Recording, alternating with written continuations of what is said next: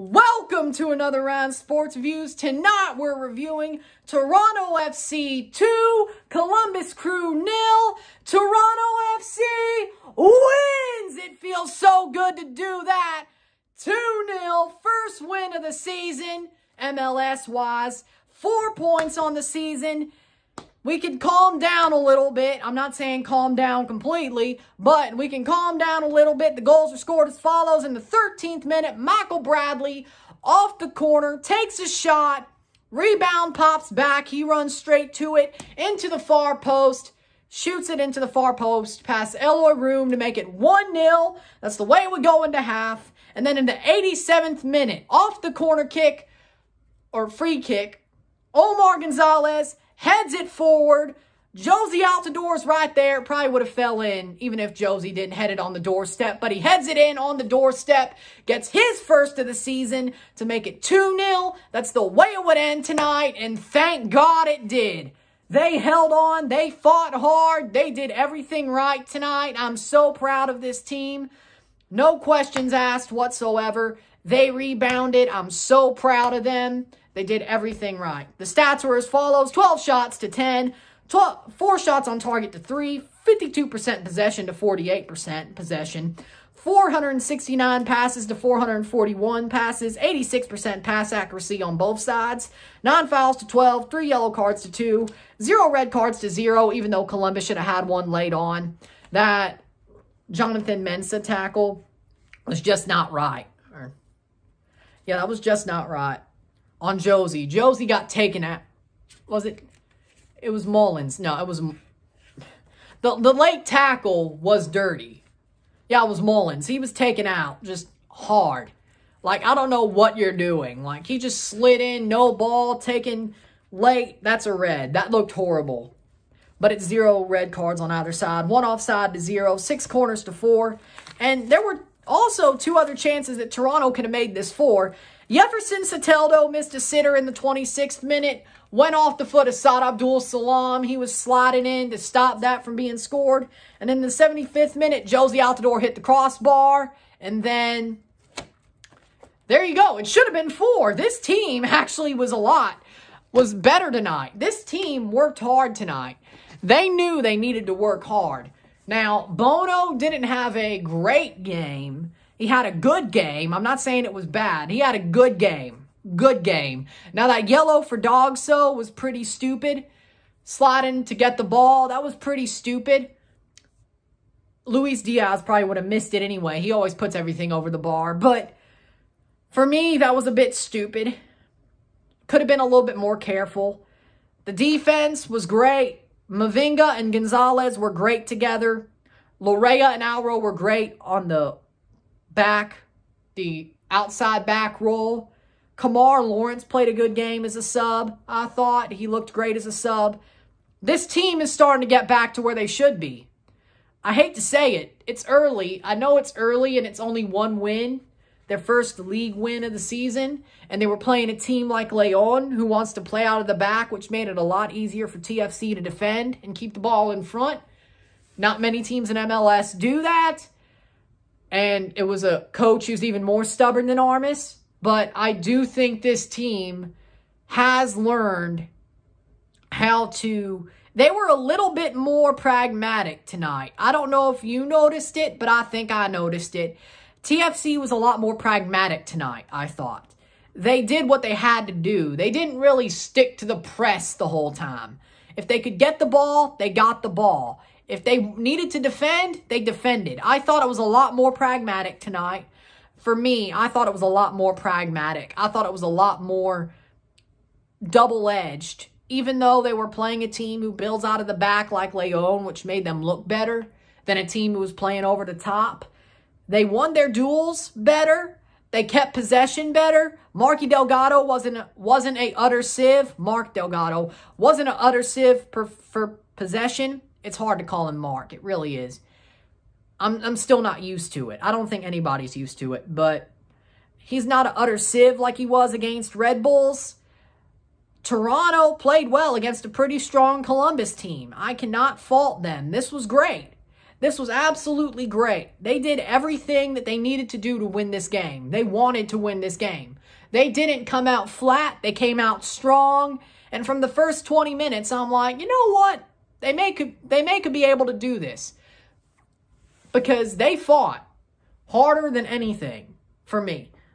They did everything right. They wanted to bounce back. They did. They bounced back. That is what you want to see from a team like Toronto.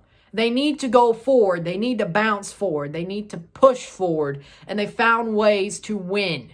That may not be the exact way that Armas wants, but as long as you win, who really cares? Who really cares? The seat is not as hot after this performance. He lowered the temperature of his seat. Is it still hot? Yes. But is it warm? Yes. Point is his ass isn't burning right now. It's just warm.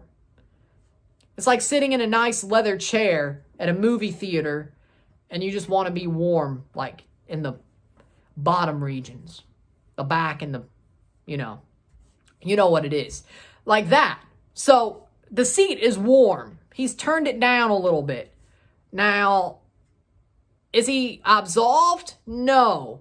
But if he keeps on playing the team the way he played them today, I think it's better for him. They need to be pragmatic. They cannot go all out, which is the fault of the last couple of games. You can't go all out, especially against teams who will play over the top, try to win duels. The duels that they had, Toronto did win, but it wasn't as far-reaching as the last couple of games. Now, with that said,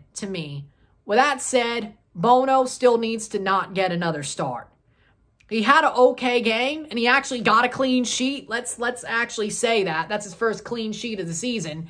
But is it because of the team that he played against? Yes.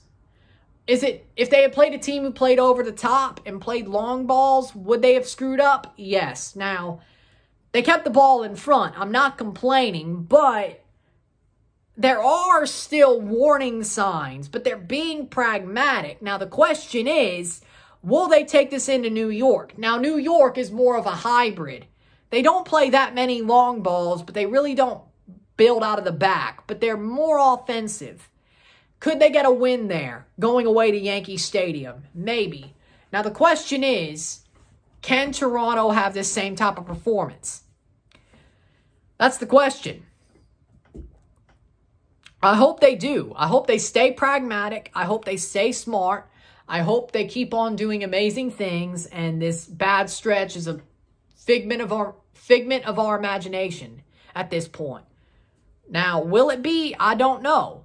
But can we push it to being a figment of our imagination and just a goodbye and push it to the side? Maybe, and I think we can. But we have to keep on playing the way we played tonight. That's my thought.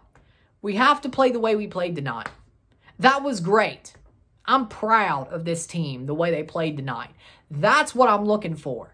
I'm looking for consistent, strong performances. That's a building block to build on. So for me, I'm happy with this game. I thought Toronto played well. They did everything right against Columbus. Columbus, I'm not saying they came out flat. They played okay. But they weren't horrible. Columbus was good. They just got stubborn by their manager, which I know all about, which we all know all about.